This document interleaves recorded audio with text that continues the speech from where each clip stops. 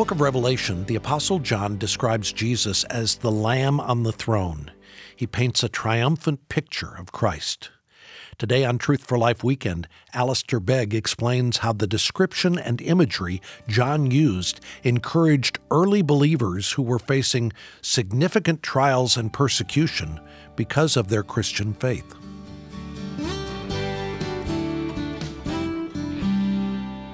Revelation chapter 5 and verse 1. Then I saw in the right hand of him who sat on the throne a scroll with writing on both sides and sealed with 7 seals. And I saw a mighty angel proclaiming in a loud voice, "Who is worthy to break the seals and open the scroll?" But no one in heaven or on earth or under the earth could open the scroll or even look inside it. I wept and wept because no one was found who was worthy to open the scroll or look inside. Then one of the elders said to me, "Do not weep. See, the Lion of the tribe of Judah, the Root of David, has triumphed. He is able to open the scroll and its 7 seals." Then I saw a lamb, looking as if it had been slain, standing in the center of the throne, encircled by the 4 living creatures and the elders. He had 7 horns and 7 eyes, which are the 7 spirits of God sent out into all the earth. He came and took the scroll from the right hand of him who sat on the throne. And when he had taken it, the 4 living creatures and the 24 elders fell down before the Lamb. Each one had a harp, and they were holding golden bowls full of incense, which are the prayers of the saints. And they sang a new song.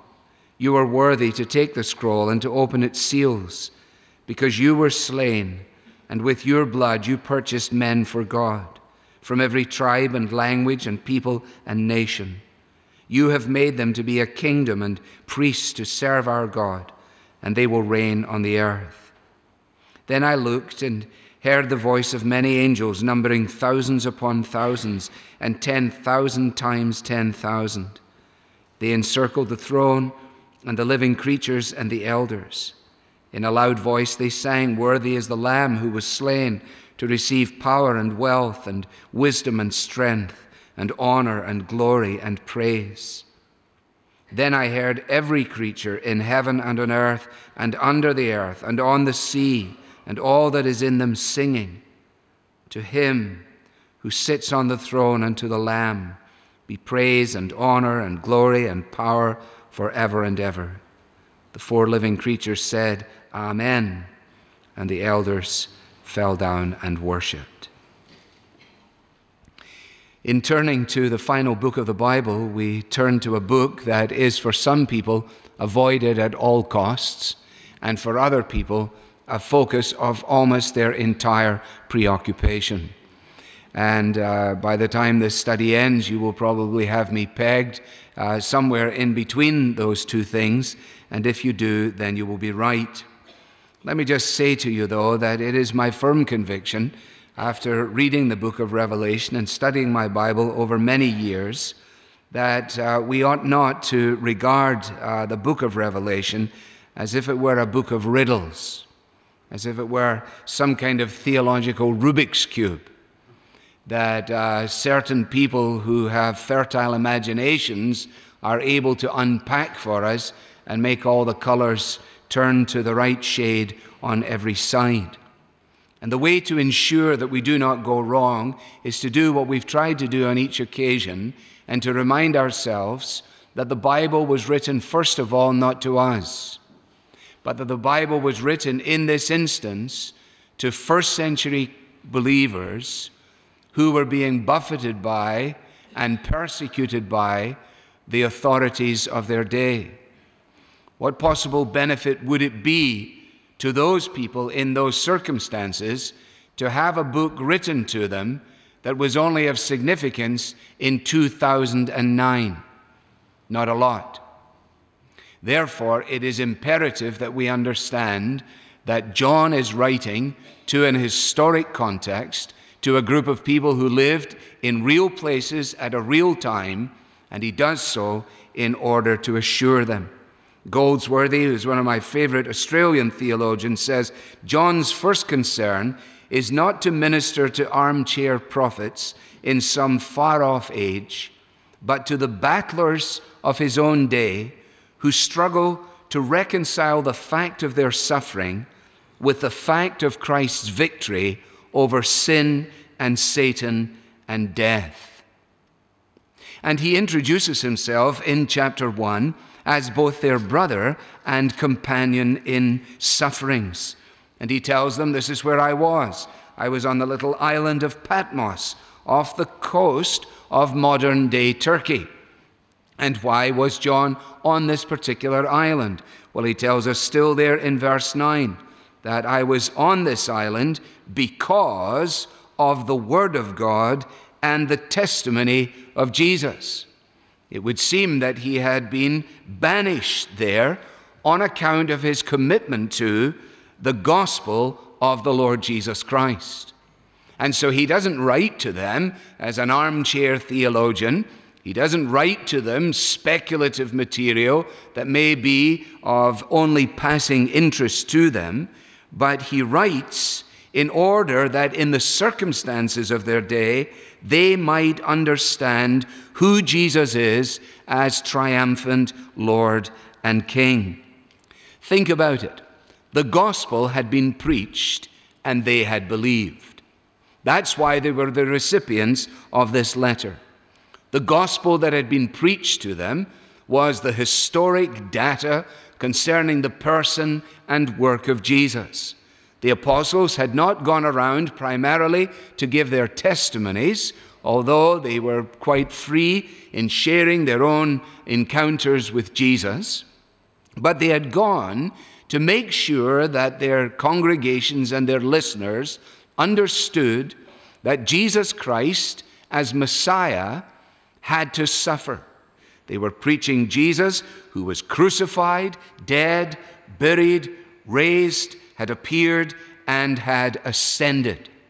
And these first-century believers had been on the receiving end of this and had come to entrust themselves to it. So, what did they believe? They believed that as the ascended Lord and King, this Jesus was fully in control of all circumstances. They were absolutely convinced that even as he had gone, so he would return. And as they got up to a new day, they looked, as it were, into the future, wondering when he would appear. His will was being established throughout the whole earth. That was their conviction. But when they actually looked at their circumstances were so vastly different from their convictions. The things that they told one another, the things that they affirmed for one another, the things that they told their friends and their neighbors, none of it appeared to be happening. And scoffers abounded. Remember in 2 Peter, the scoffers will come, Peter says, and they appear and they show up and they say the same thing all the time. Where is the promise of his coming? Everything continues the way it has been going for ages. I mean, we've been looking around and we don't see any evidence of it all. And the thing that made it so galling was that in one sense, they were absolutely right. Because there was no obvious evidence of the fact that he was about to return. And the church, i.e. the believers who are the recipients of this letter, they were small. There was an addition here and there, but there was nothing of significance happening. And while they were small and beleaguered and persecuted, the empires of man were growing in strength and in significance. And as the Roman Empire grew in strength and significance, so the sense of aggravation and persecution that was thrust upon the people of God increased in its intensity. And when they gathered for their little services, it seemed so paltry in contrast to the idol worship that filled their cities. It's not hard to imagine that at the breakfast table, men and women of average faith would have had occasion to look at one another and wonder, to say to each other, is this faith of ours just a private matter after all? Is this faith of ours just sufficient for worshiping in the church, hidden away from all the pubs and all the politics and all the mighty influence of the nations of the world? Is our Christian faith up to the demands and challenges that confront us in this Roman Empire with this emperor worship? And while they affirmed in their testimony the lordship of Jesus and suffered in their lives for that same testimony, doubtless the evil one would come and insinuate that they had actually bought into a great delusion, that they were just, after all, a funny little group of people that had hitched their wagon to a strange story about a strange man at a strange moment in time, and if they just held their breath, it would all be finished before too long, and they could get back to whatever it was they were doing before. I always laugh when people tell me, oh, I'd love to go back to the church in the first century. That must have been terrific back there, you know. Would you? Would you like to have gone back to that? Why? So that you could be persecuted? So you could be thrown to the lions? So you could gather with a small group of people and stand on your tiptoes and look out over the future and wonder about these very things? Now, with all of that by way of background, this is the context in which the great drama, this great theological comic book, this great video game that is here in the book of Revelation is given to these people. And it's very important that we understand this, because in the majority of cases, most of us have been brought up with a view of Revelation that is entirely distinct from that. It's all about something. It's all about us to begin with, and it's all about them. Well, in actual fact, until we know that it is not about us, but it's about Jesus, and is about the people to whom it was written, we will immediately go completely wrong. Leon Morris, who's an excellent fellow, Anglican, you will remember, says, also an Australian, to a church perplexed by such problems, Revelation was written. It was sent to a little, persecuted, frustrated church, one which did not know what to make of the situation in which it found itself. And John is taken up, and on the Lord's day, he speaks and prophesies and finally writes. So let me say it for the last time to make the point. We dare not regard the book of Revelation as an intellectual puzzle set to a relaxed church with time on its hands and an inclination for solving mysteries. As if somehow or another, the book of Revelation is for sort of people who like theological crossword puzzles. Well, you say, if this is the case, what possible relevance is there in such a book? If these people are a small, beleaguered church, if they are persecuted from without, if there is idol worship, if there is emperor worship and everything else, what possible relevance could it have for us then in reading it? Aren't we supposed to read about it and just think about time immemorial? No. Are we living in the same world? Could you honestly ask what possible relevance a book written to a small, increasingly insignificant church is in a world that is increasingly oppressive to that church, that is increasingly interested in the worship of everyone and everything except Jesus Christ as Lord of all? No, I suggest to you that the message of the book of Revelation, the main thing and the plain thing of the book of Revelation, is exactly what is needed by the church in our day. Because here we are, and what are we facing? Economic gloom, human deprivation, a world at war on multiple fronts, issues of morality and security and personal identity unravel the minds of men and women and threaten to undo them. And in the midst of all of that, there are companies of God's people because He has purposed to put us there. And in all of that threatening environment, and increasingly in our generation, increasingly secular environment, we then turn to our Bibles. And I don't know how you feel, but it is not uncommon for me to feel as if I were almost a cog in a vast machinery, that the decisions that are made in London, or are made in Kabul, or are made in Washington, or are made in Delhi, India, somehow or another really holds sway, and that there's nothing whatsoever that I can possibly do about it. I'm simply caught up in the immensity of it all. And the people who apparently know a lot aren't smart enough to know how much they do not know. Now, it is in that environment that you and I live. And it is in that environment, to some extent, that those who were the recipients of this letter lived. And so perhaps we, like them, would find ourselves saying, in circumstances such as this, if only somehow or another somebody could go behind the scenes, if only somebody could go back there into the book of destiny, if only somebody could catch a glimpse into the future and find out really what's going on, and then they don't have to tell us everything, but if only they could tell us something, then that would be really terrific. And that is exactly what we have. John is exactly in that place. I turned round, verse 10, on the Lord's day of chapter 1, I was in the Spirit, and I heard behind me a voice like a trumpet which said, write on a scroll what you see and send it out to the 7 churches. And what we discover when you read these early chapters is that John is picked up and transported, and not to a never, never land, but if you like, to the ever, ever land of God's eternal values and judgment. And in chapter 4 and verse 2, here we find him before a throne that is higher than all the thrones that this world has known. At once I was in the Spirit, and there before me was a throne in heaven with someone sitting on it.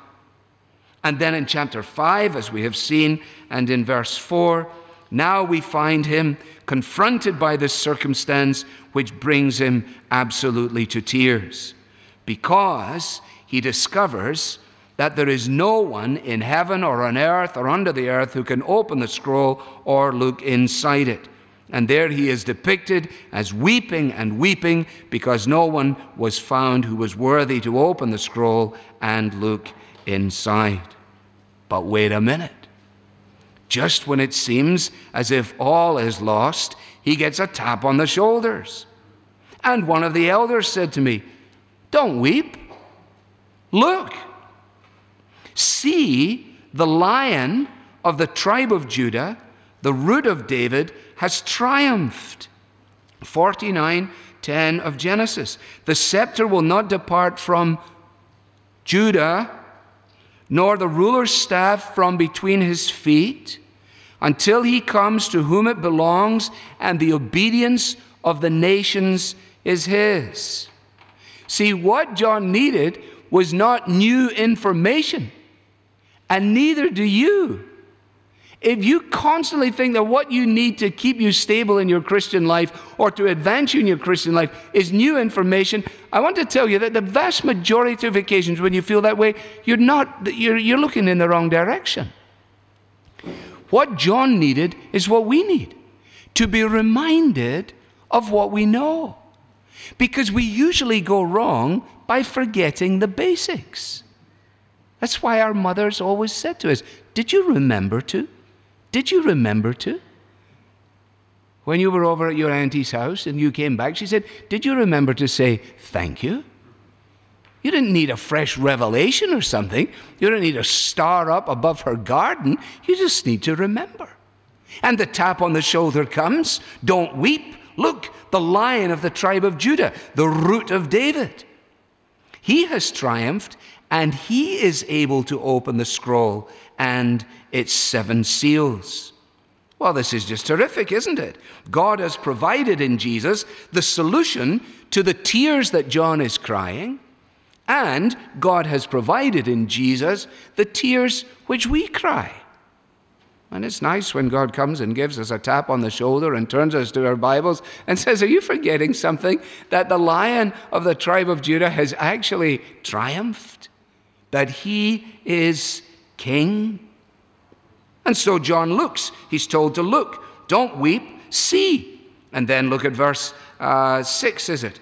Then I saw a lamb, looking as if it had been slain, standing to the center of the throne and encircled by the 4 living creatures. See the lion? he looks and sees a lamb.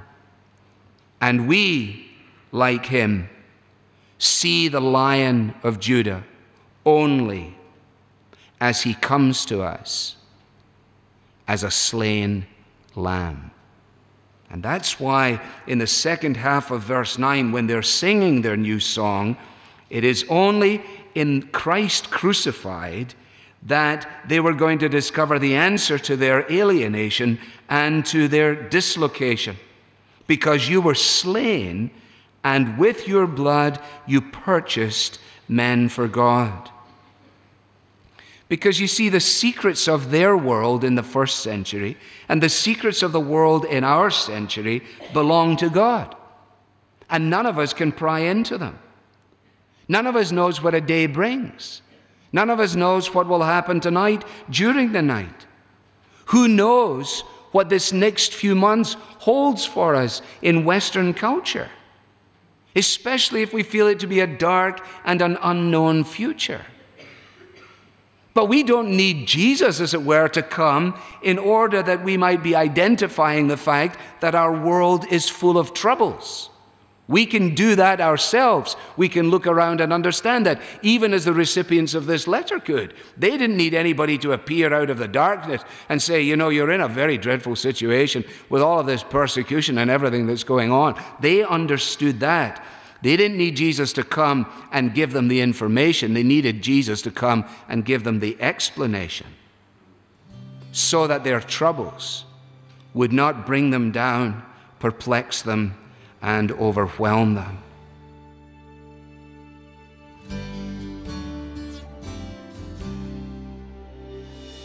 Remembering that Jesus is triumphant when we're tempted to despair. An encouraging reminder from today's message titled Lamb on the Throne.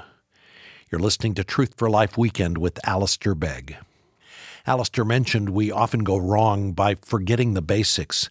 That's why it's important to review and celebrate the story of Jesus' birth and to anticipate his return every Advent season.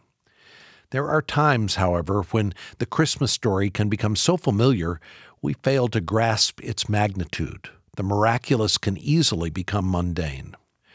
And that's one reason why books like the new devotional Repeat the Sounding Joy can be so refreshing. The author of this book, Christopher Ashe, takes us into the Christmas story in a novel way. He helps us view it through the eyes of those who were present as Jesus was born. Repeat the Sounding Joy is the perfect resource for the Advent season. It's rich with Scripture. It includes songs and prayers. There's plenty of space for recording personal reflections.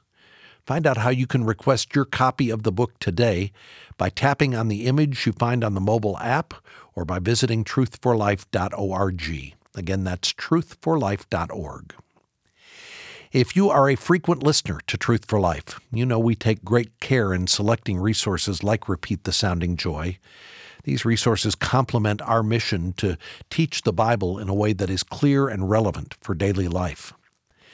And that's the same reason why we teach from the Scriptures every day of the year, so that God's Word will be heard by as many people as possible all around the world. It's our hope and our prayer that all who hear this program will come to trust Jesus for their salvation. Maybe you'd like to learn more about the gospel message. If that's the case, we want to invite you to visit truthforlife.org/thestory, where you'll find a short video presentation. I'm Bob Lepine. Hope you can join us again next weekend for the conclusion of our series, To Know Christ. Alistair will share with us a helpful tip on how we can understand the plot in the book of Revelation. The Bible teaching of Alistair Begg is furnished by Truth for Life, where the learning is for living.